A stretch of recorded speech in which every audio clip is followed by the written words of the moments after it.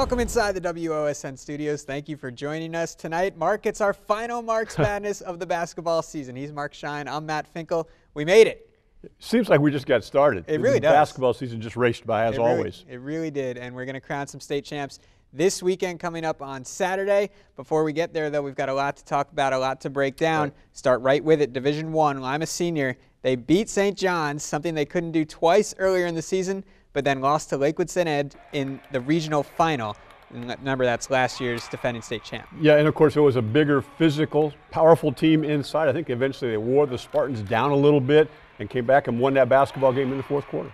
But a lot of great experience for the Spartans, who are young, and they also have the Division I co-player of the year in Xavier Simpson. He'll be back next year. A lot of positives to take from this season as a whole, right? Well, I would really agree with that. If you want to look at how they grew as a team this year, let's just take a little look at St. John's. They lose to St. John's, giving up 82 points in overtime at home.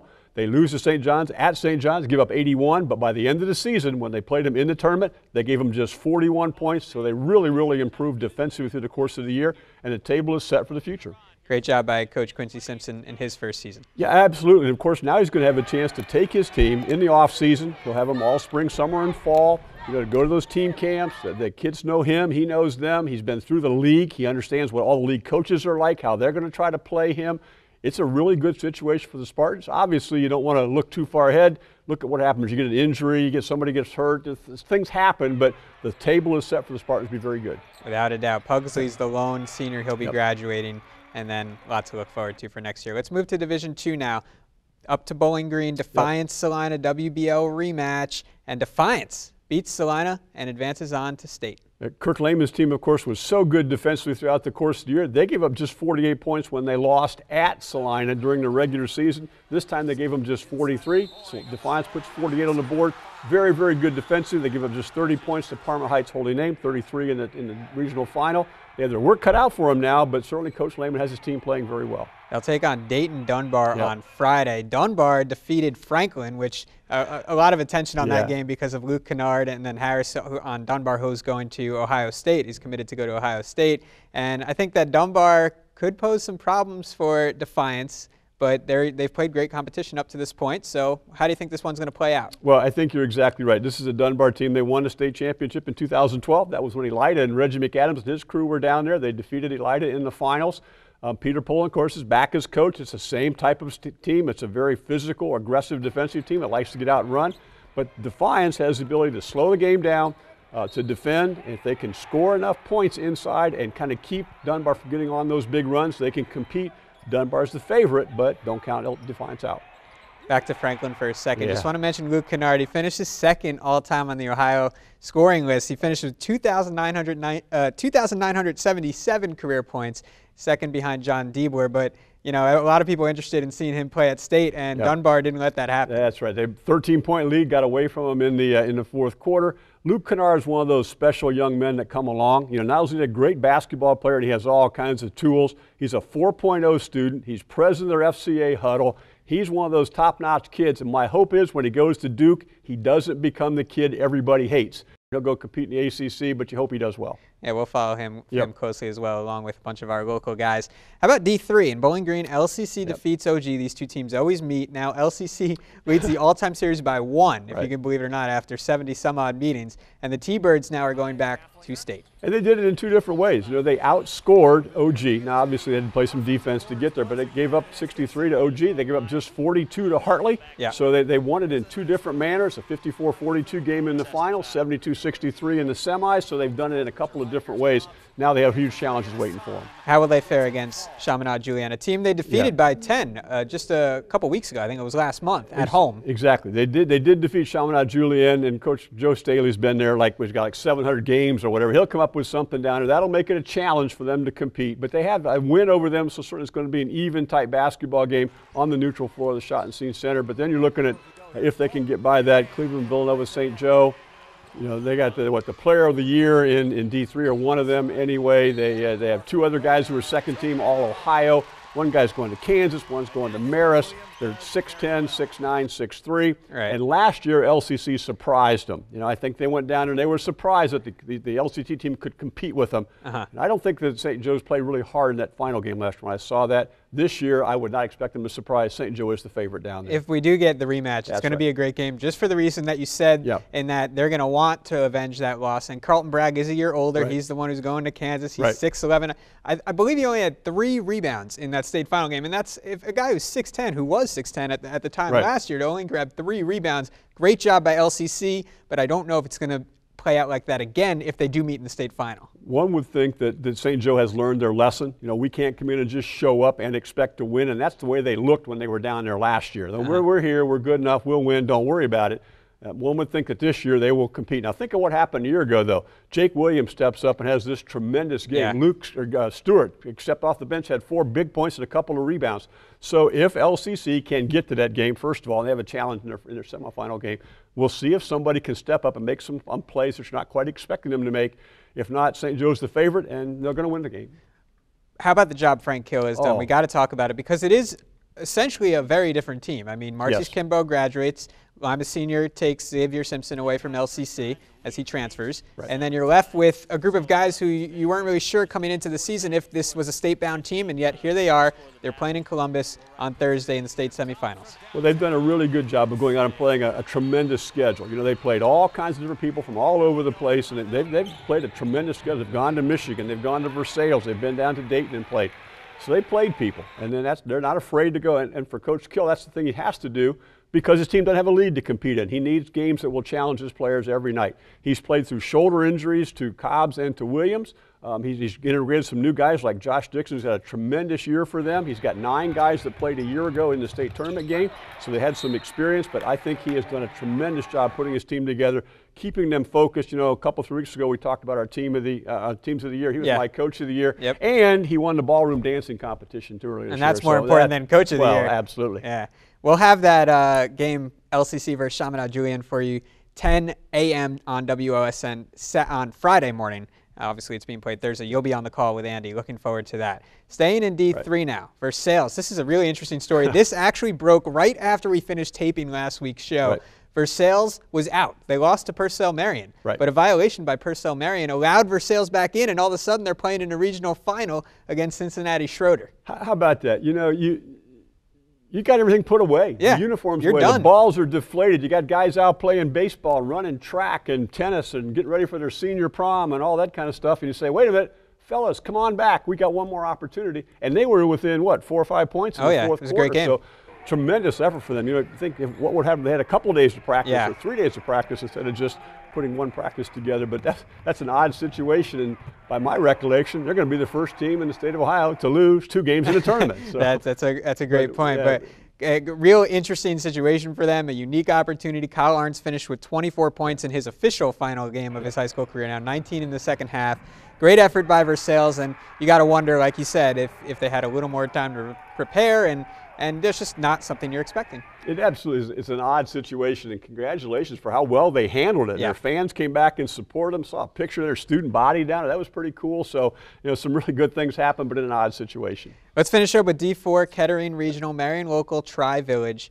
A rematch of last year's regional final, and we had the same result with the Patriots coming out on top. You know, Matt, we sat here last week, and I made this incredible prediction. If the score's in the 40s or low 50s, it's Marion Local's game, and if it has to get into the 60s for Tri-Village to win, wasn't that way. Tri-Village proved that they could play at a slower pace, slug it out with a team, go a possession-by-possession game, and win the basketball game. They proved another way to win a basketball game. Yeah, when I was looking at the score, you're thinking that's the pace the Flyers want to play at. That's how they're going to win this game. And Tri-Village was able to match that style and that strategy and able to get the win. Now, Tri-Village, interesting. This D4 state semifinal is very interesting because we'll get to Wayne Trace. Wayne Trace, Delphos St. John, that was a battle at Bowling Green that you called with Mark Miller. Tremendous basketball game. And you know the old song for all of us old guys, you know, riding the storm out? That's what I felt that Delphos St. John's was doing in the first quarter because Marion Local threw a haymaker, or not Marion Local, excuse me, Wayne Trace threw a haymaker at them. They're down 22-11. They regroup.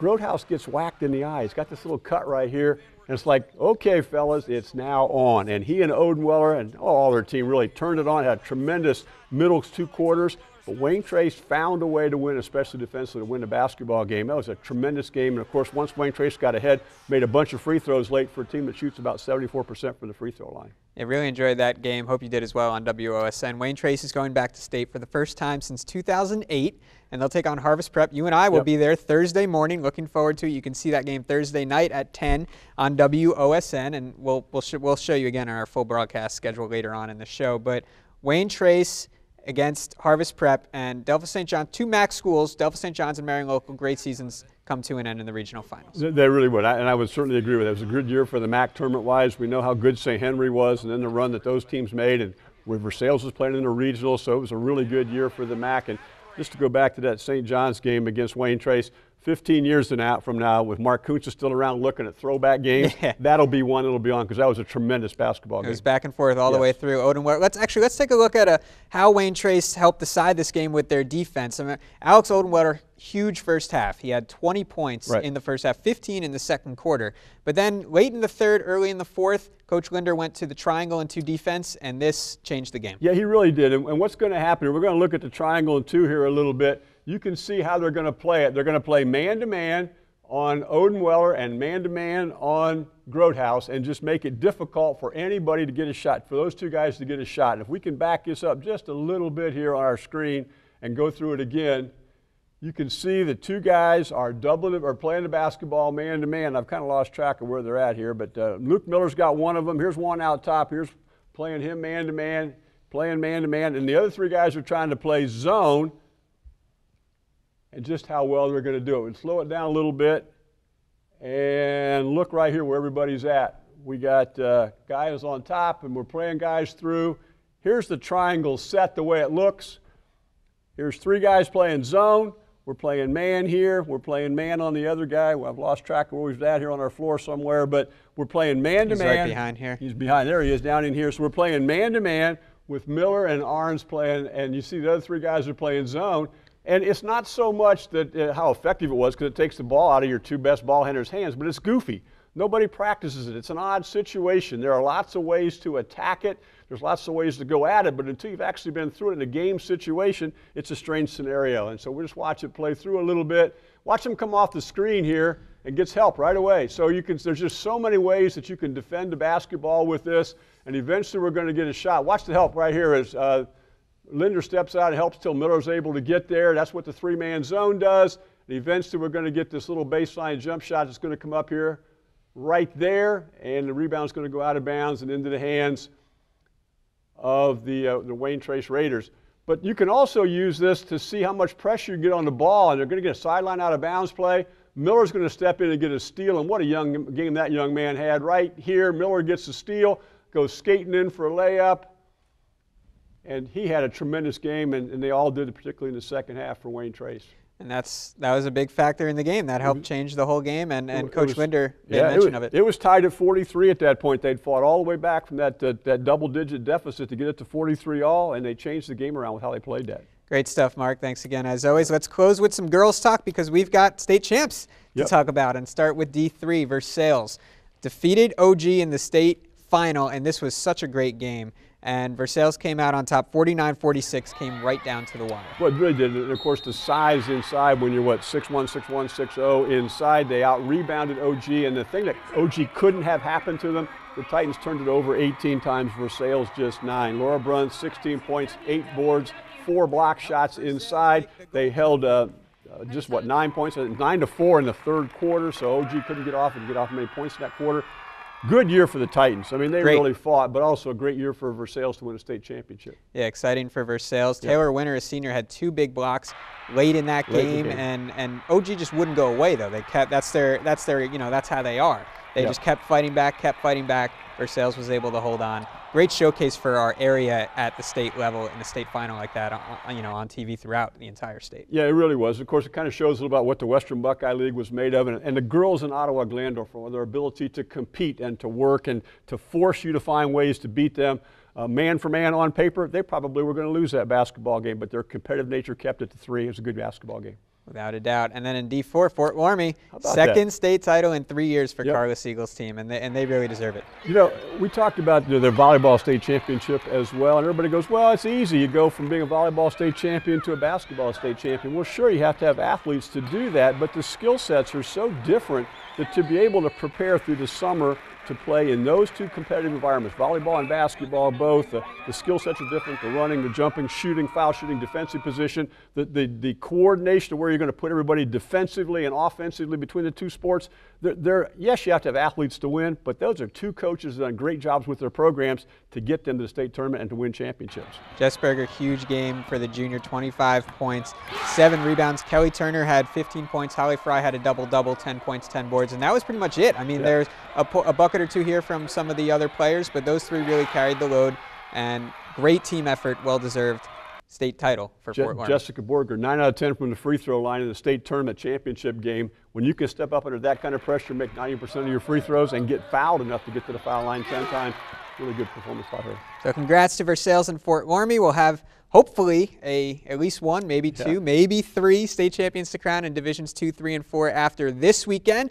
And just here's a reminder of what you can see where we will be. We have highlights of the Defiance game coming to you on Friday night, but in the meantime, we'll also have 2 full-length games for you, and you can catch that D4 state semifinal, Wayne Trace versus Harvest Prep. That'll be seen Thursday at 10 p.m. on WOSN, and if you miss that, you can catch it Friday at 10 p.m. on WTLW. Division 3 state semifinals, LCC versus Chaminade Julian, Friday 10 a.m. on WOSN, and then Saturday also will re-air it at 10 a.m. on WTLW. Be sure to check online at WOSN.tv for highlights, and if Wayne Trace, LCC, or Defiance advance, we will have full highlights and post-game reaction for you on Saturday. Now, Mark, that'll do it for this season of Mark's Madness, and we appreciate everything you did.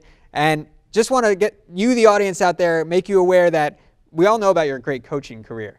But we did some digging, and we found some amazing pictures of you at Defiance College. Look at that guy, number 33, right there. Same hair. That's a long time ago. Same hair. The sideburns are gone. Look at that guy. There he is on the hardwood, Defiance College. You remember those days? I do for a fact. Coach Holmberger completely changed his offensive scheme and his defensive scheme. He went from a slow it down, walk it up to, hey, you know what? I got 9 guys that can play. We're going to press and run. That team averaged better than 90 points a game that you just looked at right there. Had a lot of good friends and a lot of fun playing that. Those are some old photographs. The style has changed a little, but the game of basketball, not so much. As you've seen, Mark knows exactly what he's talking about. So thank you very much, Mark. That's going to do it for this season on Mark's Madness. Thank you for coming along the ride with us, and we will see you next fall.